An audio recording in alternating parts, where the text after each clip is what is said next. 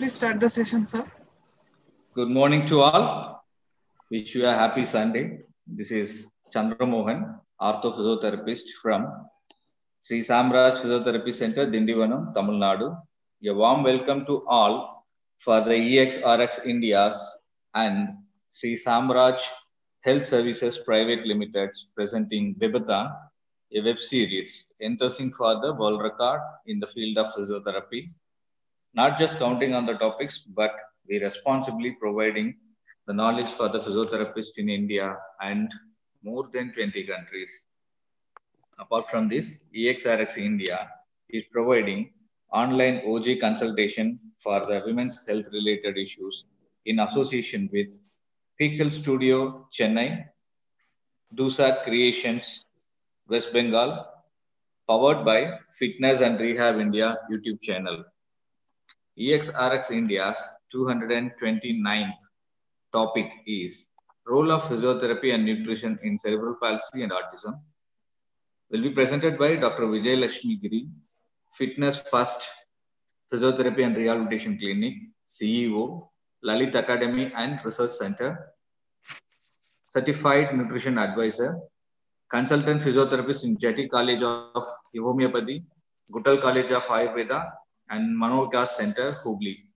I welcome ExRxIndia team members Dr. Rupesh and Professor Duna and her team members Ms. Simran and Ms. Uma. And now I welcome our resource person Dr. Vijayalaxmi Giri and I request her to commence the session. Please, madam. Good morning, everyone. Good morning, madam. Yes. So, shall I share screen first? Yes, madam. Duna, madam, please help her.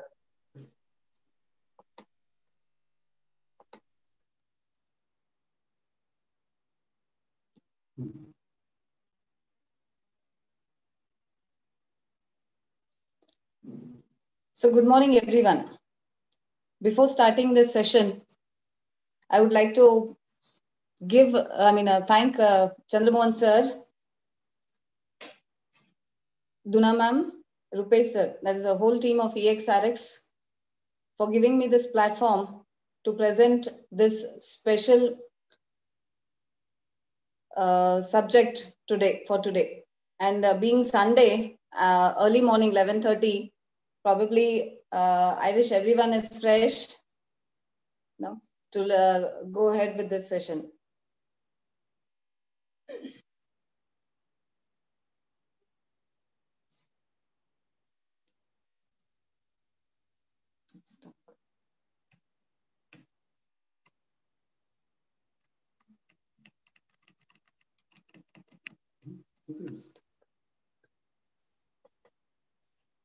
So today's topic being role of physiotherapy and nutrition, especially in special children. Today I'm covering CP and autism. So basically it will be early detection and early intervention here. When we talk about cerebral palsy, as a physiotherapist, we have to know everything, basically starts from the causes, different types of causes at different levels, right from before birth, during birth, after birth, may be acquired at times. So this is a huge topic, but today I have condensed it as much as possible, and I'm trying to brief it out for you all. So first to go ahead.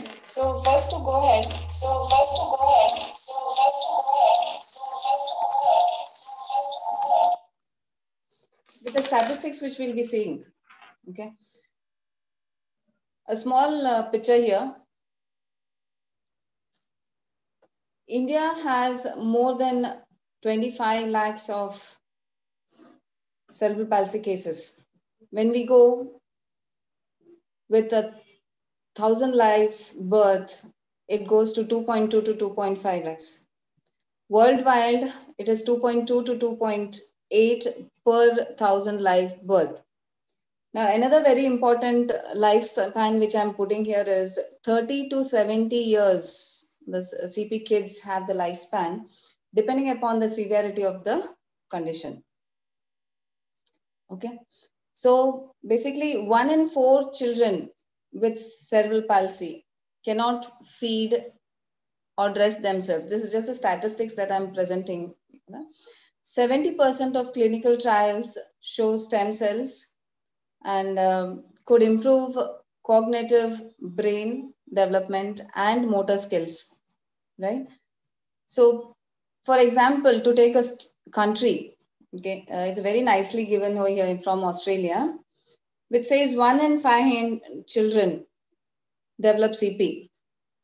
It is a movement disorder wherein the severity is on the increase. So it is one of the most expensive disability to manage. So a child born with CP, it is like every 15 hours. So you can imagine how fast it is growing. Okay. So when we come to the employment level statistics, put up on the global scenario here for the people with disabilities. So 80% of people with disability live in the developing countries. So there is an 85% unemployment rate for the people with disabilities in the developing countries. That means yet people with mild disabilities can go for a full employment, but other people stay back unemployed. So with this statistics, it's very important to focus, the cerebral palsy or the child with special abilities as early as possible. So to go with the subject, so what is cerebral palsy? We all know as a physios or the students in a physiotherapy, everyone has a view, okay, of basically this is the main pediatric section here, the subject that we have. But for the general public, I'll be putting it in a brief.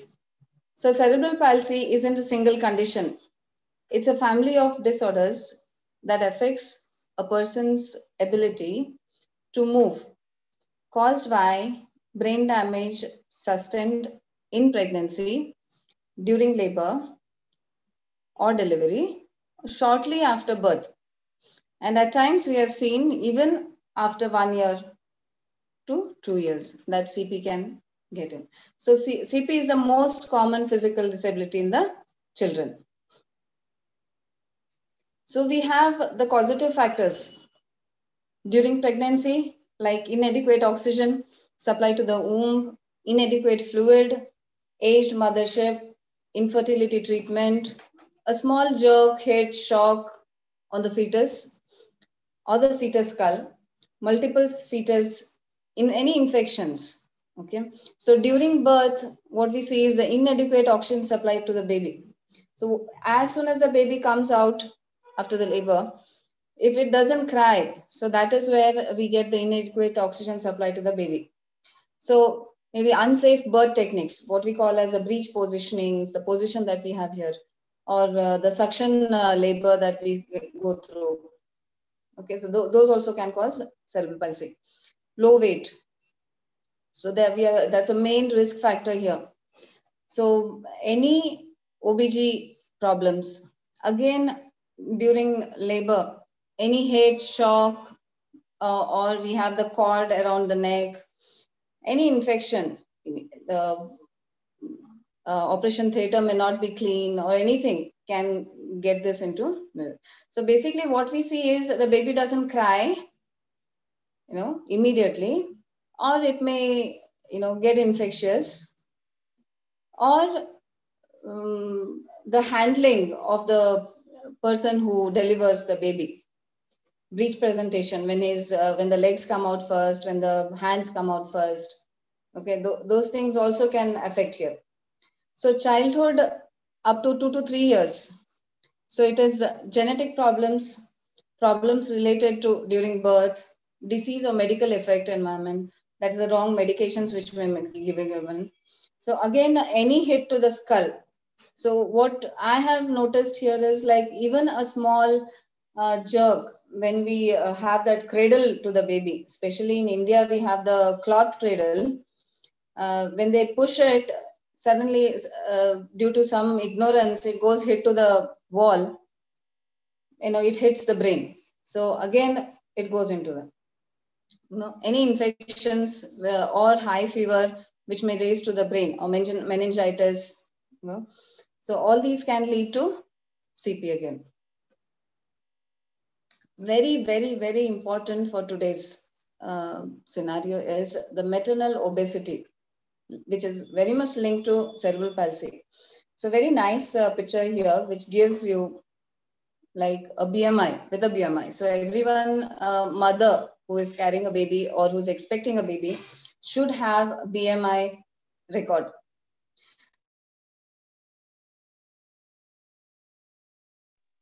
Has 22% increased risk, okay, where the BMI is 25 to 29. Obesity type 1 has 28% increased risk, where BMI is 30 to 34. Obesity type 2 has 54% increased risk, where BMI is 35 to 39. Obesity type 3, 202% increased risk. That is BMI 40 plus. So obesity or being overweight, in a normal layman, khate pite ghar aane ke lagte hai, so that should not be taken. So being aware of your own BMI, what you eat, how you expend, especially if you're expecting a baby, you have to take this into consideration.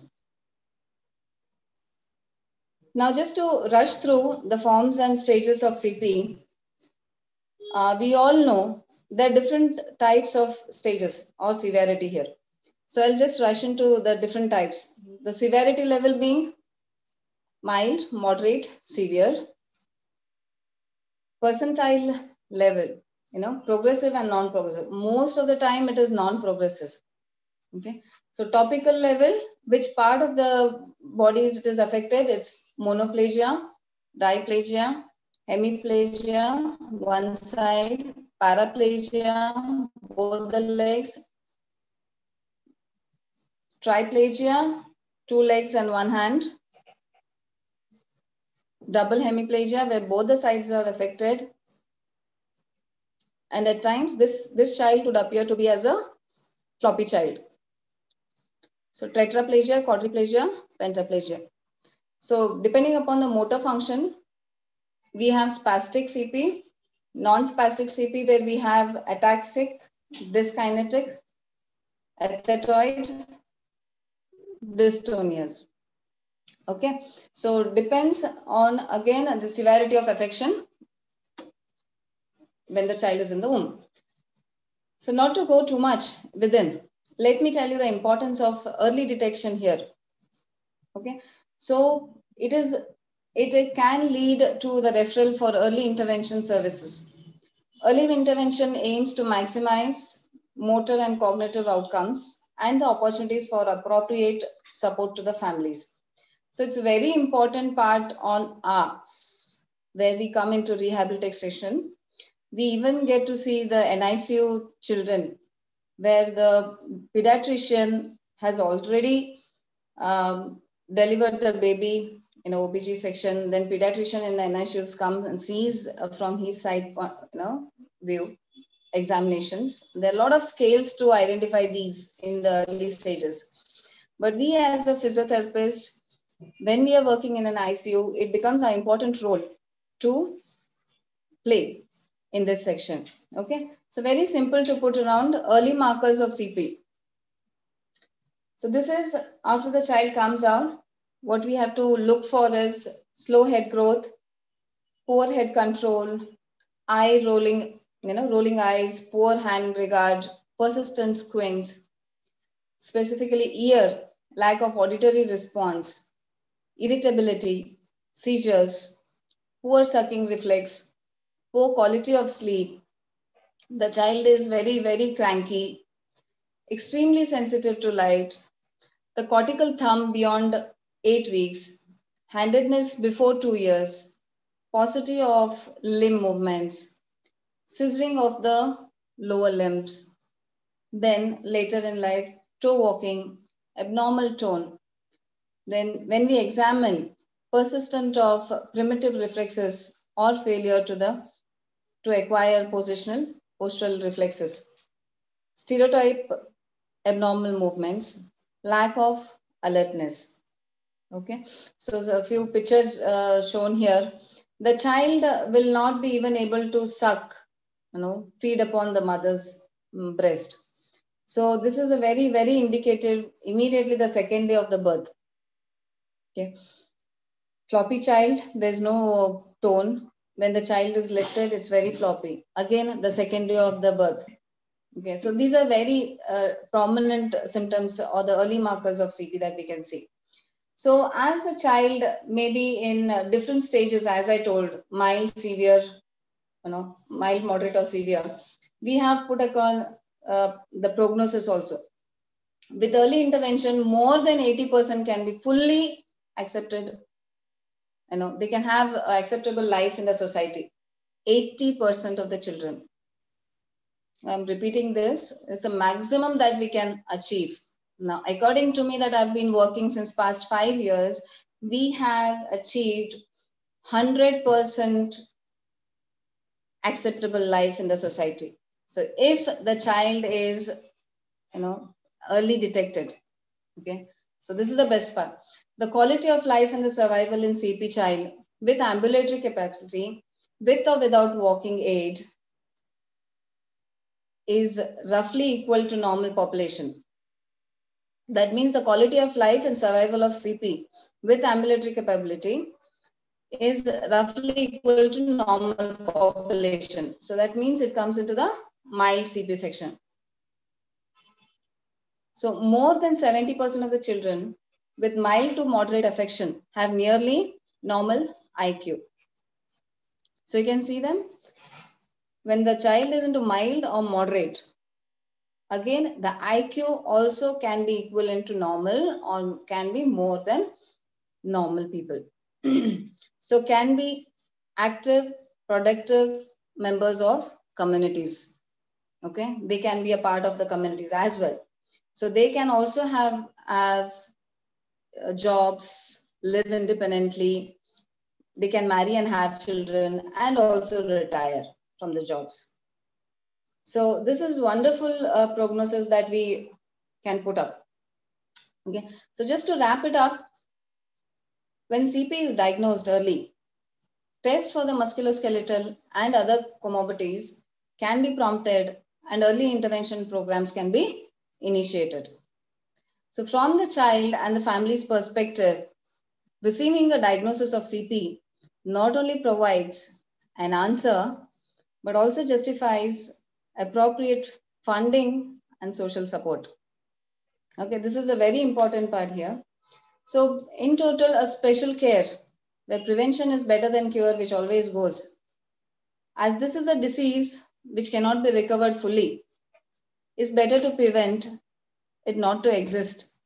If somehow it happens, it needs a specialized training and a core feeling to understand their inabilities and communicate with the patients properly by the caregivers as well as the guardians and the family members as well as the paramedical and the medical staff.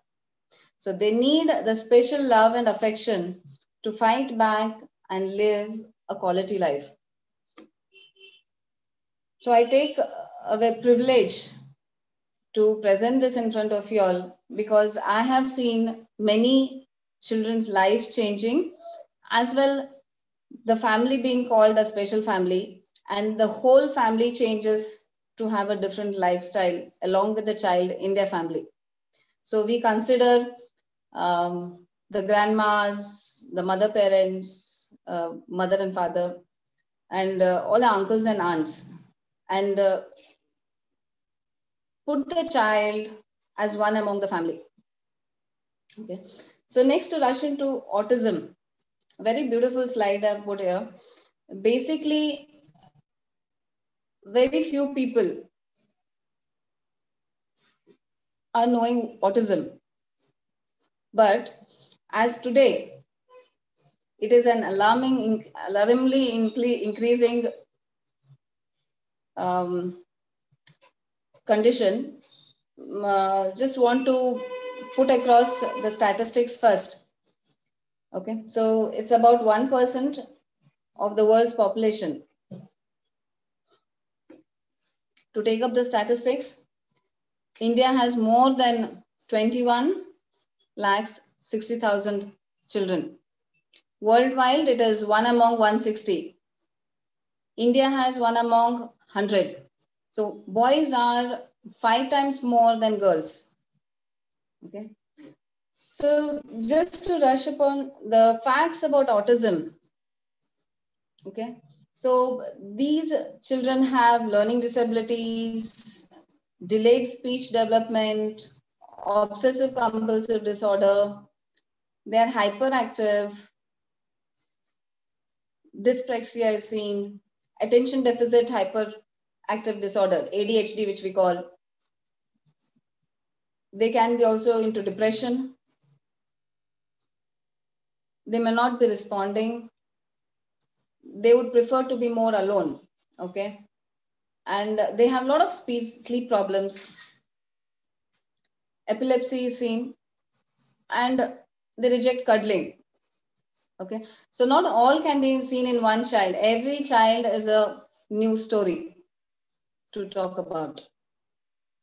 Okay. So just to put across faces which are very famous, but have autism, right? So you may be very surprised to see even Albert Einstein. Okay. So he was very troubled interacting, with people around. He used to be alone. He used to have repetitive talks. He had problems at school and also could not find a job. So Sir Isaac Newton is who was very quiet and not good at small talks. So such very, very huge famous people who are world renowned, okay, were autistic. So today we need to understand and realize the fact that anyone can deal with autism, because there are various famous celebrities with autism too. So the word autism is not a social stigma. It should not be considered as a social or a religious custom, implying that it should not be judged in this way.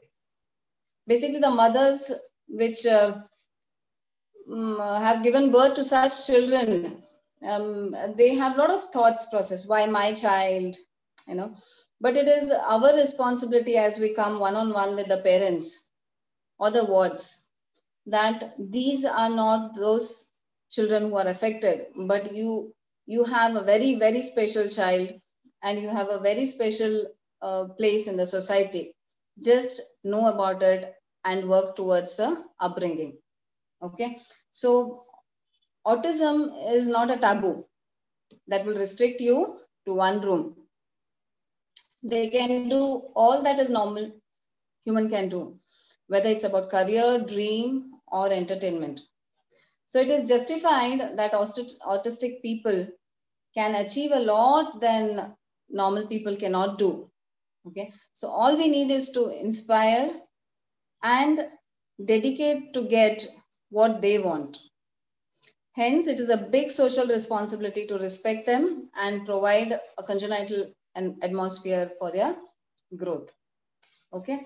So just one example where there is a huge rehabilitation section for autistic kids, but a very small coping strategies that we can overcome autism and anxiety which can occur together, okay, to help them reduce and come to normalcy. So like calming strategies, where the child can take deep breathings, exercises which can help them take deep breaths, visual supports, consistency, give them some role playing, give them single orders like first X and then Y. So it is very directional statements. Then positive reinforcements, and then use specific plan and concise directions, plain and concise directions. Pre-teaching and rehearsal. Okay, so it has to be repeated. Sensory breaks have to be given. Environmental sensory accommodations have to be provided. Okay, where there is a big space with free visual and auditory stimuli. So the child may be just sitting alone. No, that we have seen being introvert. So we have to get in the friends, to make them friends, help them work into the group sections one after another. Okay. So this is very in short to tell you about, but I would like very much to put forward today. So what we are, providing in the society. So we are working through a trust called as Lalit Academy and Research Center, where we care for the baby that was, never been there. Okay, for the children where the parents, where the child doesn't exist. So what we do here?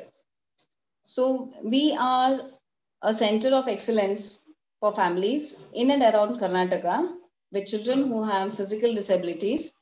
So our specialist team of physiotherapists, occupational therapists, speech and hearing, language therapists, nutritional therapists, they work together under one roof to offer transdisciplinary skills. So each child is benefited from their combined expertise. So our family support to service offers a listening ear, advice and support. We share our knowledge and skills through collaborative working. So this moves ahead. So we are completing 3 years now. So it moves ahead to bring upon or highlighting such kids into the society, putting them back to the normal track as normal children, where they start going to the normal schools as well. So we have been working over it. Very important to go ahead is a field of neuroscience is so very new. We must be comfortable not only venturing into the unknown, but also into the error.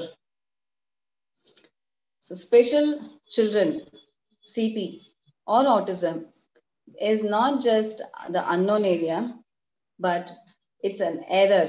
So we have to find out the error and correct it. Okay. So before going into the next slide, I would just like to play a video to know exactly the brain development of the child, where we are very confused. We briefly tell them, okay, there is a brain development, the first first trimester and the third trimester it grows. Okay, it's a very small video to play here. Everything starts the day your mum's egg meets your dad's sperm. 4 weeks later, your little brain begins to form. Epidemiologist David Barker says that whilst developing inside our mother, we are receiving postcards from the outside. Sorry. Everything starts the day your mum's egg meets your dad's sperm. 4 weeks later, your little brain begins to form. Epidemiologist David Barker says that whilst developing inside our mother, we are receiving postcards from the outside world. These postcards tell us if this world is dangerous or safe, if food is plentiful or scarce. Knowing nothing else, we learn from those messages. Let's watch what we experience and learn inside the womb from the fetus perspective. Month 1. Only 24 hours alive, every bit of genetic information is already present in a single cell, from our hair color to our talent as a future pianist. Then we divide ourselves again and again. After around a week, we travel from the ovaries to the uterus, where we then undergo the Great Divide, splitting into 2, half of which will become us, while the other half forms the placenta, which brings us food and oxygen and carries away waste. By week 4, we have developed into a small being that is growing at a rate of 1 million cells per second. Our spinal cord, heart and brain are now clearly visible, even if we are just the size of a poppy seed. Month 2.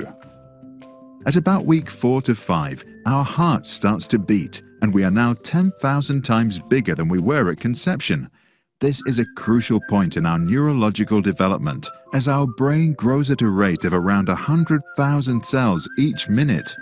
If our mother consumes alcohol and drugs, or experiences extreme stress or trauma, our tiny brain can get damaged. This can lead to maths problems at school or even schizophrenia some 40 years later. If our mum stays healthy and can relax, our brain can develop to its full potential. We are now the size of a raspberry. Month 3. At the beginning of month 3, we start to react to stimuli. Our sense of smell is developing, and exposure to toxins can make us cringe. Our brain is continuing to grow very fast. Our ears start forming, and we can soon hear our mum's heartbeat and voice speak. Still small enough, we have plenty of space to move inside the belly. Our mother's womb becomes our sensory playground. We learn to move our arms, stretch our fingers, smile or suck our thumb. 75% of us are now showing a preference to use the right hand. We are now around the size of a lemon. Month 4. Our head makes up about half our total size. We learn to kick, pee, and how to swallow. Our taste buds are developing. If our mother eats a wide variety of things, we learn to appreciate different tastes and become less fussy eaters later in life. If we receive inadequate or poor nutrients, we adapt our physiology to sustain our development. This process is also called fetal programming. Some researchers have found that this can result in health problems such as obesity, heart conditions, and diabetes later in life. We are now around the size of a big tomato. Month 5. While earlier our mum's voice sounded muffled, now it is starting to become clear. We are also experiencing a big growth spurt, and we start the development of our teeth and our first real hair, fingernails, eyebrows, and eyelashes. We are becoming more active each day and enjoying flexing our tiny muscles. As we wriggle, kick, and turn, our mother will start to feel us moving. If she responds, we learn that for every action there is a reaction. We are now around the size of a dragon fruit.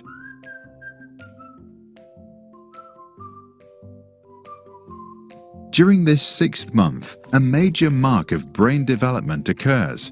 Our brain's cerebral cortex splits into 2 hemispheres. But it's also an exciting month for our eyes, which open for the first time. Even though we see only blurs, we start to respond to light. Some say it's good if our mum now takes us into the sun. We are now starting to make simple facial expressions, such as forming a grin. We probably learn to communicate for the time when we are born when we want to show our feelings. We are now around the size of a small cauliflower. Month 7. We begin to develop regular intervals for sleeping and being awake. The hair on our head is now clearly visible, and our milk teeth have formed under our gums. When we hear our mum speak, we may respond with an increased heartbeat and movement. Some researchers claim that we now begin to learn language from hearing the voices from outside, because, once born, we seem to show a preference for our dad's and mum's native language. If we were to be born now, we would have a 90% chance of survival and arrive the size of a pineapple. Month 8. We are now behaving like a newborn. Our brain is functional and our nervous system ready. Our lungs are almost fully formed and we are practicing breathing by inhaling amniotic fluid. We now spend almost all of our time asleep, maybe dreaming about our near future. In preparation for birth, most of us will have now turned upside down. To get through that tiny hole at the end of the tunnel, our bones and skull are still extremely flexible. Only the immune system is still in its infancy. It will take many months after birth until our internal bodyguards can fully protect our health. We are now around the size of a melon. Month 9. In the last month, we keep practicing our motor skills and kicks. When our mum laughs, eats sweets or drinks an iced tea, we might respond by bouncing up and down. If we could already understand research papers, we would now hope that our mum can bring us to the world through natural birth, which protects us through a stronger immune system for life. The puzzle of what is nurture and what is nature is now well underway and already shows a first image of our character. The most important missing piece will be added in our early childhood. At the end of the 9 months, we are around the size of a jackfruit. After many hours of hard labor, we will be welcomed into this world. Some will then be instantly taken away for various checkup procedures and bathing. But if we are lucky, we will first spend some time with our mum. If placed on her belly, we will instinctively crawl to her breast and then show our sucking skills. This makes us happy, full, and feel safe. The foundation for all future learning. So that was such a wonderful journey, right from day 1 of the cell to a big grown baby, right? So what the video says in gist is that the brain starts growing right away. Now the detection may happen after, usually it's 45 days. So by then it's already there. So the first 3 months are very important. Okay. So thereafter it starts growing. Then we also say that the last 3 months, the third trimester, is equally important because it start developing new synapses and all. Okay. So when we get into genetics, there's the basics. It's not only about CP, but all for special kids. Very important to know is the parents' health before they conceive or they are expecting the child. Their genetic basis itself is important.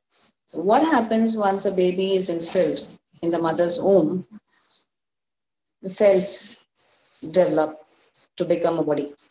Okay, so it's very important that the DNA, the genetic factor, has to be really strong.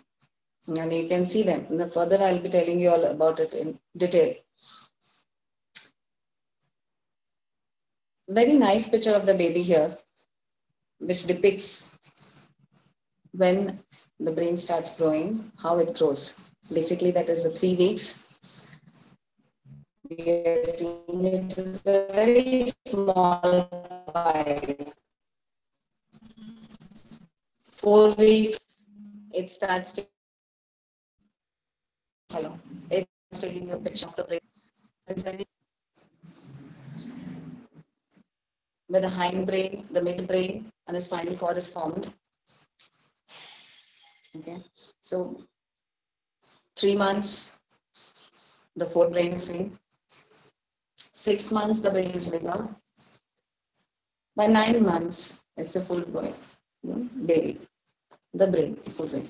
Okay, so to put in a big picture, you can see then at the 25th day, 35th day, 40th day, where hindbrain, midbrain, and forebrain are seen.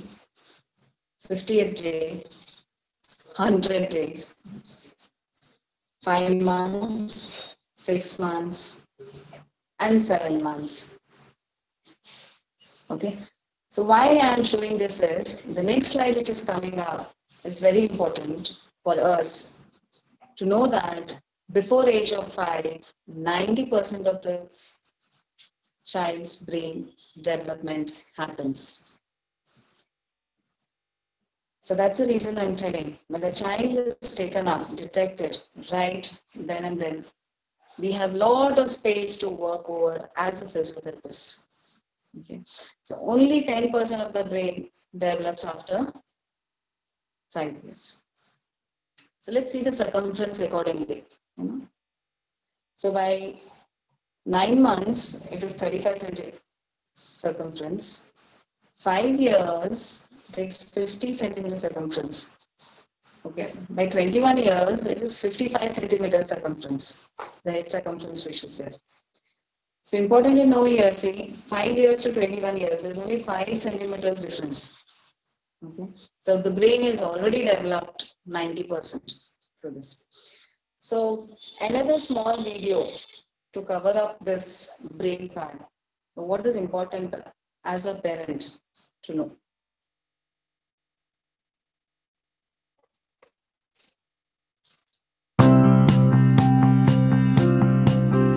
What are my hopes for her future? I think what's most important to me is that she's healthy and happy.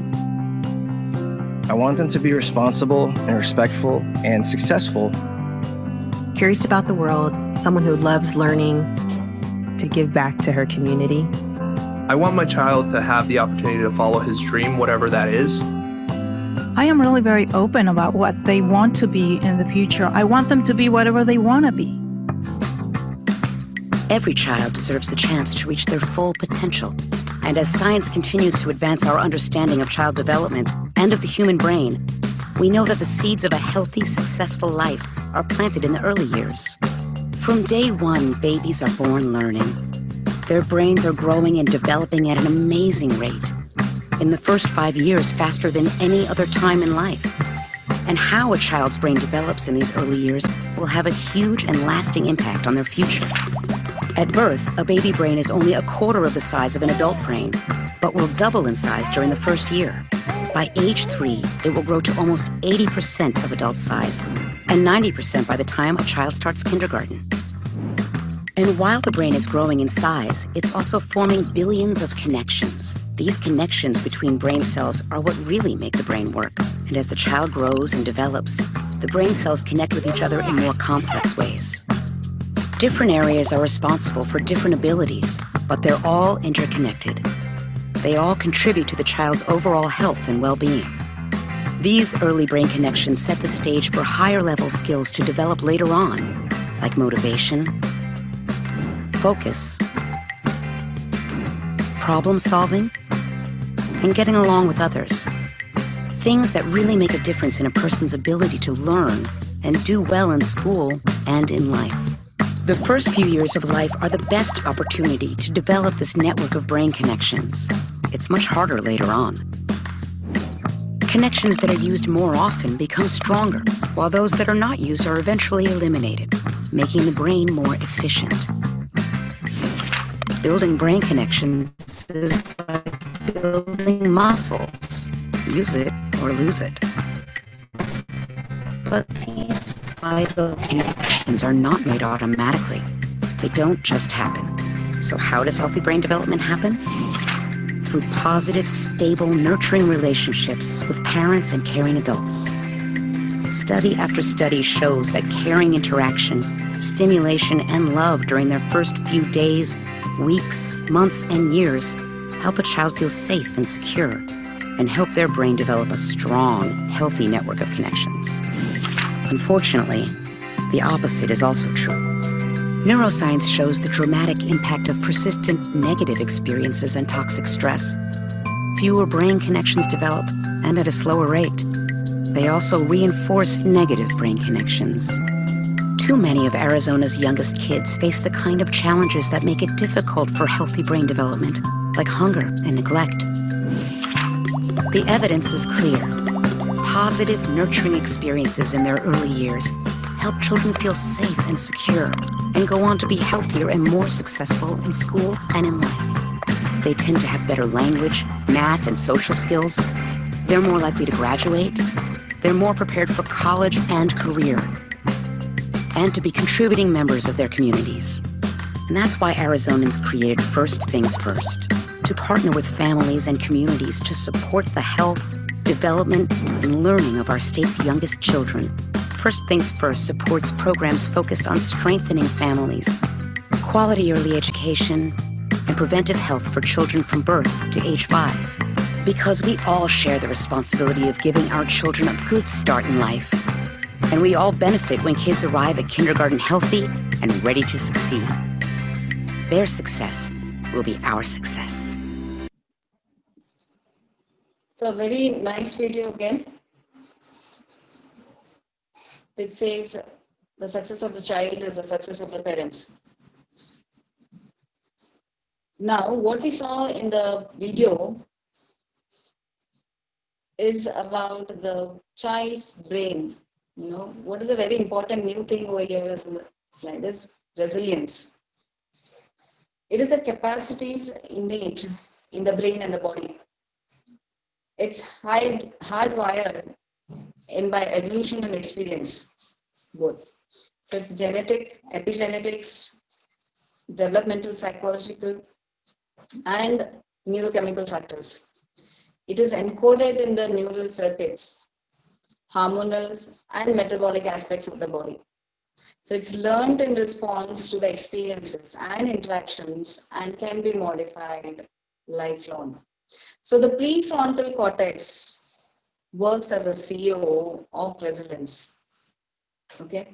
So these are new words for us, basically. So it's very important how the brain starts working. Okay. The child may be born immediately, but if the child doesn't receive the right environment, the right talk to the mother, the warmth feeling that we talk about, here is the base. No, it says all these things work in the development of the brain. So just to show you a simple thing is the hardwired neuroscience. The synapses grow to an extent like 7,000 per second. The child is growing very, very, very fast, super fast, the jet speed. So these wires, if they do not receive the right content, they die off, they wear off. Okay. So how resilience is increased in the right initial period is the habits and the lifestyles of the parents, maybe the child, the neural firing or the lack thereof, epigenetics, inflammatory molecules have to be reduced, the hormonal and the neurochemical effects to be reduced. So it is like about the safety to the child, the diet which is given, the sleep, the exercises, the positive relationship with the child receives, the trust the child receives from the mother, the father, or the guardians here, the humor and the laughter, these things can also increase the resilience. So the sense of control, basically the child, it may be cranky. So how do we control over that? So these all things improve the resilience. Now, not only the resilience, the next what we see is in the development of the brain, what we all know as a neurophysiotherapist is the neuroplasticity. Okay, so it is the greatest discovery of the modern neuroscience, growing new dendrites and neurons, strengthening the synaptic connections, the myelinating pathways, the faster processing, creating an alternating brain structure and circulatory wired together. Okay, so organizing and reorganizing functions of the brain structures. The brain changes itself lifelong. So we are so happy to deal with such complicated part of human body, right? Nobody dares to touch this neuro section, but it is such a lovely thing that it can change one's lives and everybody's life if it is tackled in the right way. Okay, so the big picture is everything is related, not only just one thing. The child may be born CP or autistic. If we work on the right things of the brain, how it works, then how it is, the things can be increased. It's all related. that we see there is a solution every time. Okay. So the factors affecting epigenetic modification of DNA. So I showed you a picture of the DNA where the child is dependent on the DNA of the parents. Okay. So how we can modify over that? It does make a difference over there.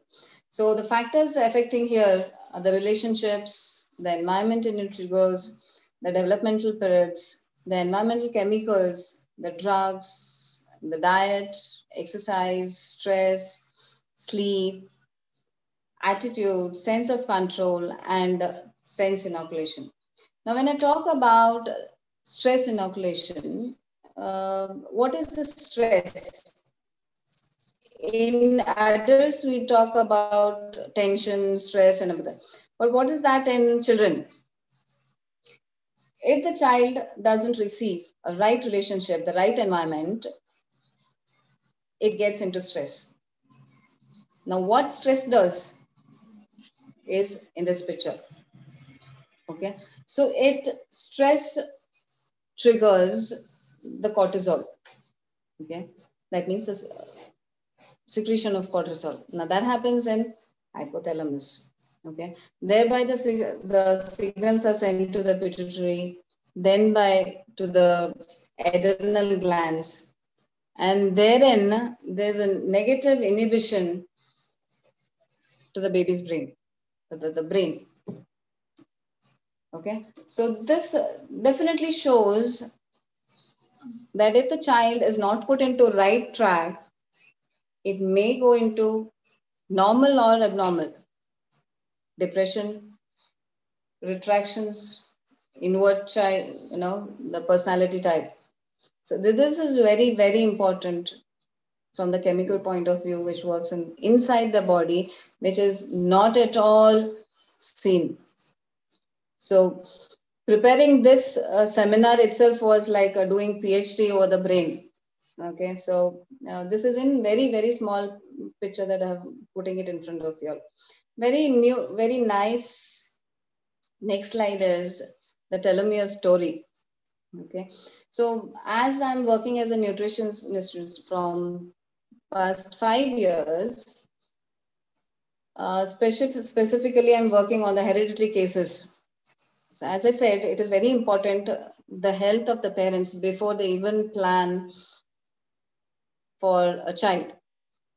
Okay, what we see here is the stress shortens the telomeres. Okay, the chromosomes, the chromosomal abnormalities. Now, as I said, if the child is dealt right when the mother conceives, even we can stop the hereditary cases.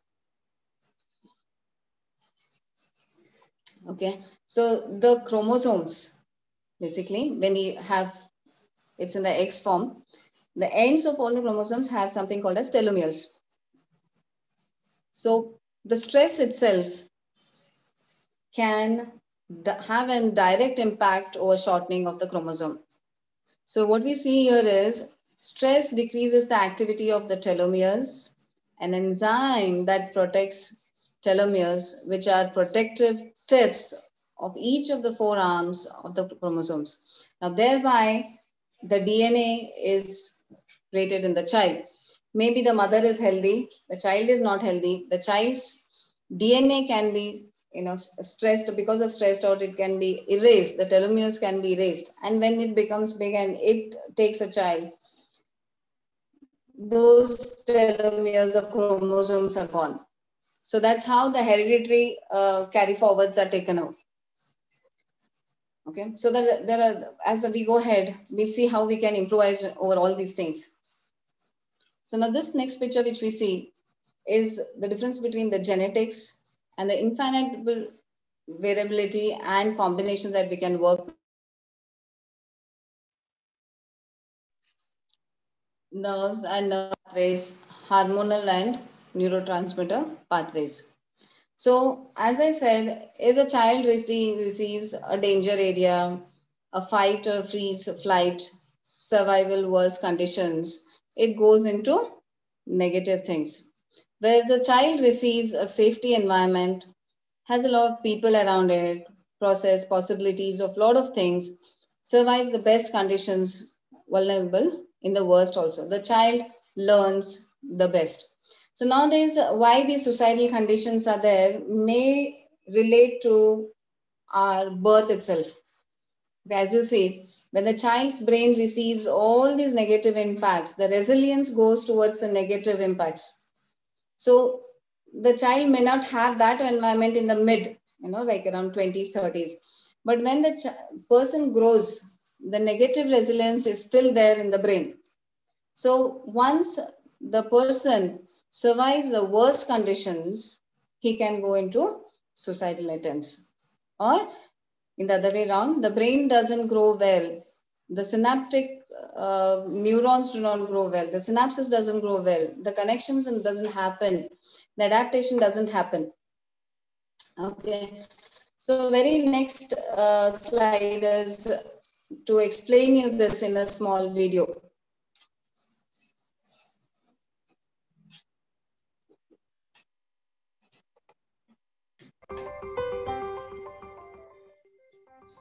Learning to deal with stress is an important part of healthy development.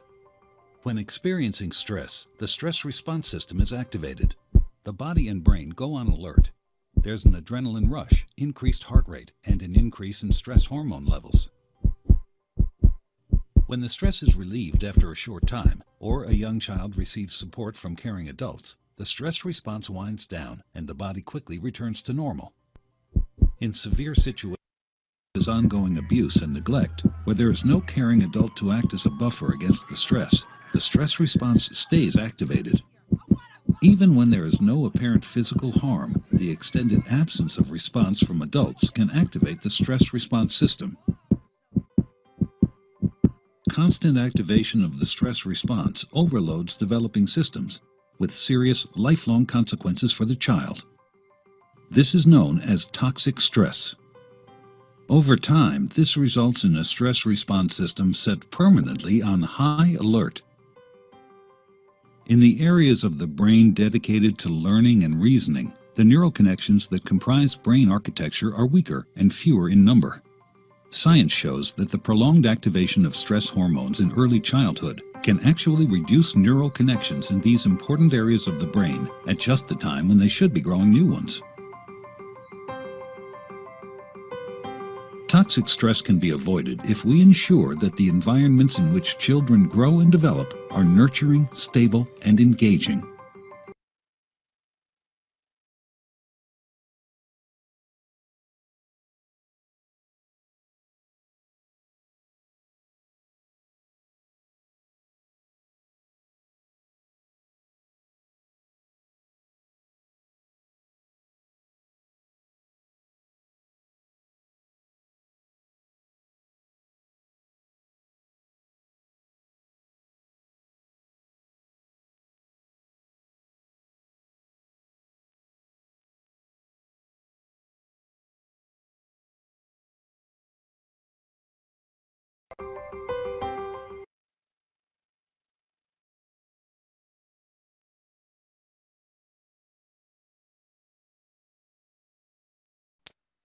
Yeah, sorry. So the next part comes the importance of nutrition over here. Before we enter what's the exact nutrition that we need for the child, let's do the basics again. Okay. So here is a small picture which shows the brain and the brain cells. As we all know, the cells of the body has a membrane, which is a semi-permeable. The brain also has cells which has, semi-permeable membrane. But when we go to the most inner level, brain cells are highly resistant to any nutrition parts that we see. Okay, that means we are seeing over here the capillary in general and the capillaries in the brain. The cells in the brain, where they do not allow anything to enter into the cell. It's very, very protective. Okay, that's how the brain works. So what we say is it's very, the glucose itself can enter into the cells. That we are saying the oxygen, the glucose, and the very, very important nutrients into the cells again. So to know whatever nutrition that we give to the child, it goes to the body, okay, not to the brain. So for example, if we give 100% food, okay, just 20 to 25% the body absorbs and converts it into nutrition. The brain is still much less into it. Okay, as because the nutritional absorption, so the semi-permeable membrane of the cells is very, very, very small, minute. So here, just let me brush into another few areas where the cell and the free radicals are very important. Now, when the child is born, it's very bubbly because it has. Now, as the child starts growing, that we have that balance trait which we see. So the healthy cells are growing at the faster rate. The dying, every day we have dying cells. Now, why these cells die is because of these free radicals which are there. It may be within the body by its own inflammatory process or by external things like many other oxidative stress that we see next. So the cell is attacked by the free radicals and thereby oxidative stress or destruction of the cells are seen. So these free radicals are like robbers which are deficient in energy. So they attack and snatch an electron from the other cells to satisfy themselves and thus damage the cell membranes. So thereby the cells starts dying. A lot of affections are seen. The sunlight exposure, the atmosphere, the stress, the poor diet that we are seeing, all affect the cells. Okay, so we can see a cell on one side which is healthy, and because of free radicals, the cell starts dying or damaging. Okay, so very simple thing next here is, what is the difference between that healthy thing, we are healthy and we are unhealthy, is a big process. Okay, so that is called as health to pathology. So what we should know in between is, it is just because the cell dysfunction, all the things are rising across. It may be from the child or to the adults. Because of this oxidative stress, okay, which can be structural or regulatory, okay, wherein, as we say, a fixed or reversible. Okay, so their dysfunction starts. When we tackle the body right in the initial period, that is what I'm telling is early detection, we can go reversible. Now, when the oxidative damage happens to the fuller extent, which is irreversible, the cell is dead. Okay, when we talk about the basics of life, we cannot pull the cell up. Okay, we cannot thereby build in too much of improvements in the baby or the adults. Okay, so very important thing, when the basic homeostasis happens, we intervene, we talk to the baby's body in terms of nutrition, in terms of exercise. We have seen as a child goes into too much of activity, the cell's growth happens too much. If the child is not moving or it is like a floppy child, there is no cell activity being happening. Thereby, not only neurons are wearing off, but the cells are also wearing off. Okay, so it's very important at that right time. Okay.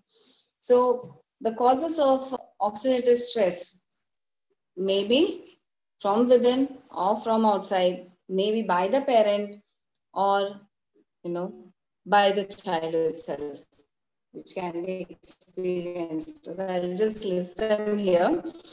It can be diet, it can be medications and treatments, it can be different air, water, pollution, environment to another, the stress, lack of good nutrition, okay, inadequate amounts of physical activity by the child itself, the pesticides, exposure to the toxins, inadequate intake of fruits and vegetables, and even excess of exercise can give you oxidative stress. Okay, so nutrition, when we study, we have a huge list what to take, what not to take.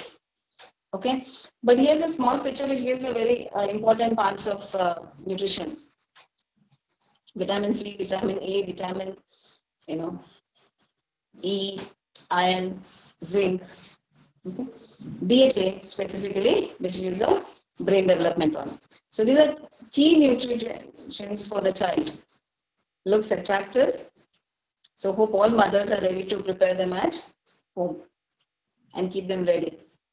Okay. So basically the role of antioxidants here, that means oxidation that is happening in the body, as I showed you all, the role of antioxidants becomes very important. So wondering if the vitamins for cerebral palsy can help reduce some of these symptoms. Many people with CP have some sort of feeding problem. So it's very difficult for them to receive all their essential nutrients. Now, taking supplements may be helpful for individuals with CP because they do not require chewing. So what's the best vitamin for cerebral palsy? Let's find out. Okay, so deciding upon the nutrition that is in home or from the market. Okay, I have also shown one important glutathione, which is very important for the brain growth right from the day one of the child. Okay. So best vitamins, as we list, omega-3, calcium and vitamin D, magnesium, vitamin C, zinc, probiotics, and vitamin B12. Okay, there is a list of related antioxidants for autism. Coenzyme Q10. Okay, so there is ALHA, which is a part of DHA, glutathione, as I said, MitoQ, which activates the mitochondria, and etc. Many studies are being done. They are done on all the nutrition. But are we happy? Do we get all these vitamins in our food? So how many pills are you going to give a child? How many medicines are you going to give a child rather than? So vitamins for cerebral palsy or autism, they should not replace a healthy diet. Now, because your overall health is largely dependent on the health of your cells, it is aptly said, you have to fix the cell to get well. Cells are the foundation of the health. For example, sick and toxic cells equal a sick, congested, inflamed body. Thus, you have to fix the cell, allow the good things to penetrate, and the bad things, and the toxins to escape, to get well and grow bigger. Okay, so the best vitamins, again, the best cerebral palsy diet, as noted in a paper given here, is one that's going to promote optimal brain function and combat weakness caused by the secondary or the associated conditions. The source of motor impairment in individuals with the cerebral palsy is not a problem with the body, but rather a problem with the brain. In this article, some of the best foods to add into cerebral palsy diet to maximum the health, the child's brain or the body, that they stayed down. I already presented. So that is a cerebral palsy diet. So children with cerebral palsy can experience a lot of different conditions. conditions like spasticity, difficulties, feeding difficulties, and digestion problems.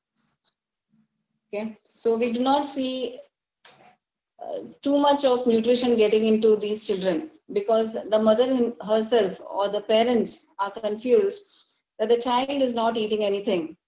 But rather, if we really tell them the nutrition, the right food required, and is right there in their home, and tell them what to eat and what not to eat, the child's brain can start getting better. Now, the nutrition can also add into a better sleep patterns. So the child eats well, sleeps well. Okay, so the take home message here from the nutrition part is, now that you have the food part down, let's go over some other things to keep in mind. If a child has difficulties chewing and swallowing, consider blending their food so that it's easier to consume. Some children with cerebral palsy have gastrointestinal reflux disease, which can cause stomach acid to irritate the esophagus and then cause heartburn. So greasy, spicy, acidic foods can trigger acidic reflux and they should be avoided. So when it comes to child's diet, quantity and quality are both equal and they're important. You have to ensure that the food going into the child's body is nutritious and will contribute to their growth and their well-being. So that's a wrap up. The best foods to add to a cerebral palsy or the autism kid are full of vitamins and minerals that will help empower the brain and keep the body strong. So there is a hypothetical scenario here in which the child's experience acts as a mediator between nutritional status and the motor, cognitive, and social emotional development.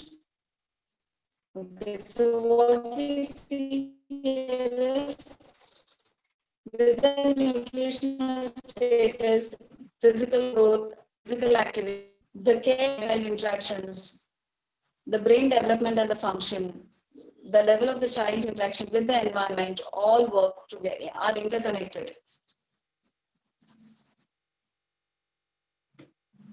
So until now, what we see is the topics covered, CP, autism, in brief.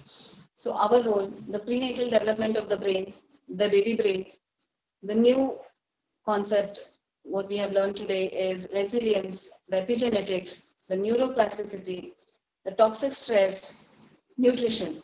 Okay, so here I'll be presenting you all a classical cases, which we are running a fitness first since past 10 years as a treatment center, and Lalit Academy and Research Center is working to study for the detection and the rehabilitation center for such children. Now, very classical cases I'll be going on. There's a very small child which had come to me around 5 months, okay, just during the treatment section. Now, these photos have been sent by their parents on WhatsApp. Okay, so the child is happy, doing the prayers, helping the mother in the kitchen, playing around with the kids, peer groups, and is also independent. Classic case 2, the child was with me around 6 to 8 months with a torticollis. Child had little, which was a mild kind, and today stands to be the best in the school, the best dancer, athletics, and everything.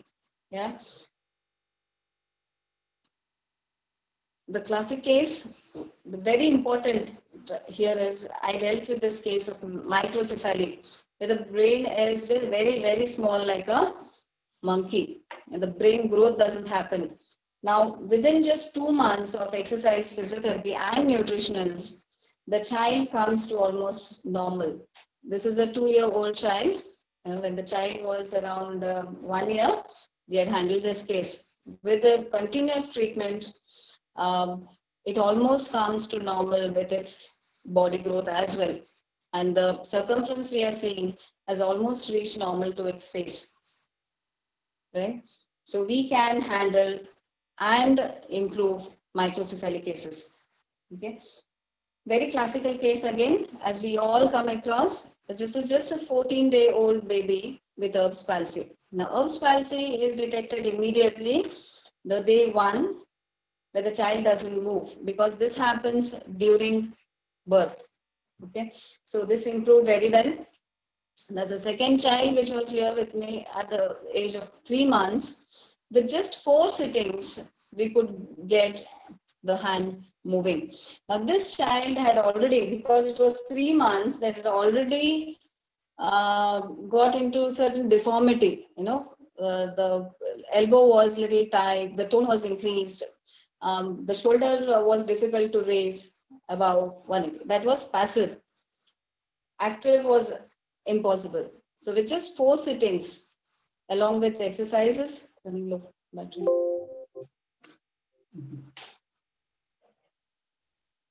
okay, with just the exercise and nutrition, okay, we could get it in 4 sittings. Now these are the very classical cases. I've put it together, which have got to near normal life. So many child, like we have seen over 500 children now. They have got few are here. Okay, the child at the age of 16, we could get them to normal. Studies, cognition, relations, and school peer workup and studies, everything. We can see the second photo where it is a spastic child who couldn't stand. He says namaste. This was all sent by WhatsApp. We are seeing the other girl child where it is with the parent everywhere they go. When the child was with me, it couldn't even crawl, sit, understand who are her parents or anything. Today, they are together. Still, as because the brain neuroplasticity is growing, the child is improving day by day. The fourth picture which we are seeing, the child gets almost normal, and it is into the normal environment which mingles in the family. Many more to present in front of you all. The child here in the red photo was rejected, saying that it will not grow at all. You have to be with this child your lifelong until it is alive. But today we have the child walking, and you can see the smile being as normal as the other normal children. Basically the vision of the child was like kabhi nahi aayega, it will never come back. But we did work over the visual aspect as well, and today we can recognize parents and friends, and communication has been started where it couldn't speak initially. Okay, the other picture, which has a lot of pictures onto it, I've been like huge number of children which we are handling from all the aspects, ortho, neuro, chest, okay, and helping them improve and be independent. Now, from the Lalit Academy and Research Center, we have been organizing a lot of functions, free camps, creative programs for the children and the wards. Okay, so we have orientation programs and recognitions. We have another over here where we have food for all, where parents get together. So it's a potluck, what we call. So we have the get together, and all the parents get to talk to each other, so and feel that my child is not alone. But like my child, there are other children as well. So I have to work with my children as well. So celebrations of every child is being done with lots of fun. So I'm very happy to present this today, and thanks to the whole ExRx team to give me an opportunity to share this and also spread the awareness that if the child is brought to a physiotherapist or the pediatric physiotherapist, at the early age, we can get them to normal life. Okay. So as the tagline goes, prevention is better than cure. The above statement looks true when you can foresee the possible physical problems and then prevent them from happening. But does it apply here? It doesn't. Where many wards come after encountering issues. Okay. So 90% problems are encountered already. That is, child is presented to us with many additive conditions rather than just one single condition. Hence, it becomes very important to detect early and intervene early and have an early recovery. For example, the child presenting to us after 5 years. Imagine this video shown to you all, it's already grown. Okay, it would also include psychological, sociological issues rather than just one condition which will contribute for their slower recovery. Now here also, when the child grows after 5 years, the environment at the home, the parents all have a set mindset wherein the child is just like this. So if it doesn't grow also, if it's okay. The parents are very inquisitive. They do approach, and they have that the child has to get to normal attitude. So without saying it goes that we need to conduct many health awareness programs, educate people about early detection soon after the birth, and how it can be avoided to the max by very simple measures. So role of every physiotherapist is the recovery is our main focus and not maintenance. Okay. So we as physiotherapists, we have a very specialized knowledge about development. So we understand how disabilities affect lives. We know very well. We are not just about helping recover from the physical disability, but we listen and agree a plan of treatment with the wards. We also help to improve the flexibility and prevent deformities over here. Okay, so what the treatment objectives become important of us here.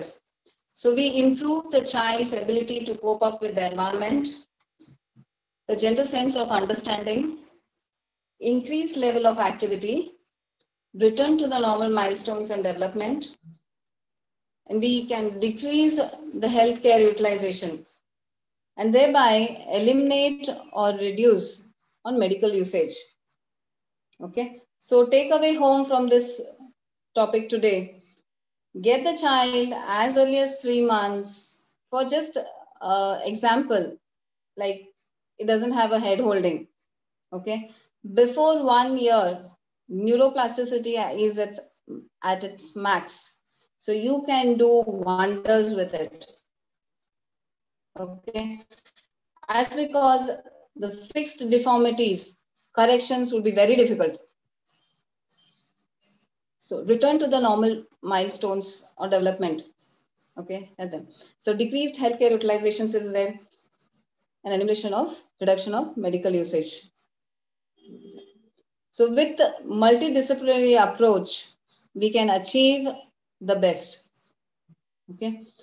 So with this, I thank you all for your patient listening and hope I've conveyed the best to you all and to the public as well.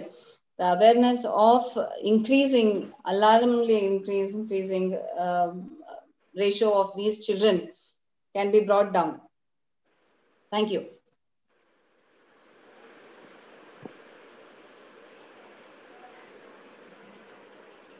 Thank you, ma'am. So it was very nice presentation and it was catchy with your slides also, ma'am. It was interesting overall. Yeah, Chandramohan sir. Yes, Rupesh. Am I audible? Yes, sir. Yes, sir. Yeah. Thank you so much, Vijayalaxmi ma'am.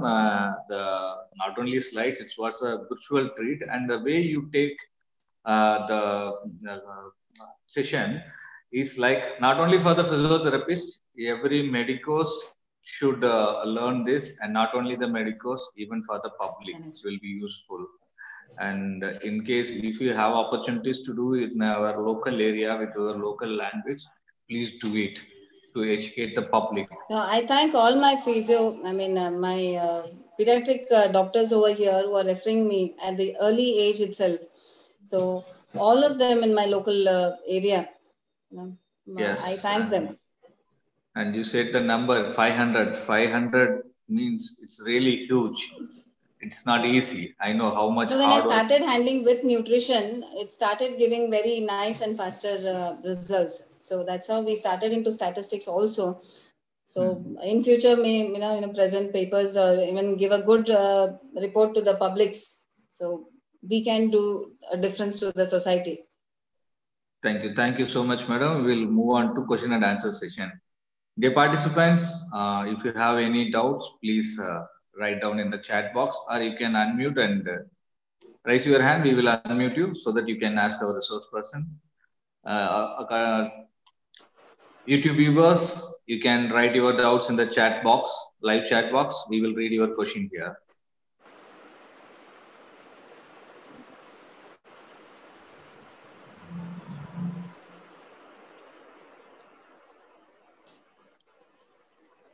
Please check, madam. Duna madam, Rupesh, yes, please sir. check with you. No questions yet, sir, in YouTube. Okay, here also no questions. We will conclude the session. And I tried my best to put it in gist and work it out clearly, because it's very important when we are handling children, because they cannot speak, and it's just the cry that we have to understand. Thank you, madam. Thank you so much for a wonderful session. Thank you so much for giving me this platform, sir. Yeah, you are always welcome. And I thank ExRxIndia team members, Dr. Rupesh and Professor Duna and Ms. Simran and Uma and Alisha.